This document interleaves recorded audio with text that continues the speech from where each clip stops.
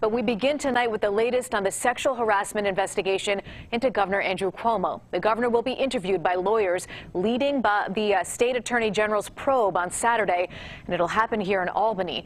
AG Letitia James has been investigating the allegations for months now, gathering documents from Cuomo's office and interviewing his accusers. Several women, including staffers, have said Cuomo inappropriately touched them or made offensive remarks. The governor denies harassing anyone. He did admit he may have acted in ways that unintentionally made people feel uncomfortable, and he has apologized for that.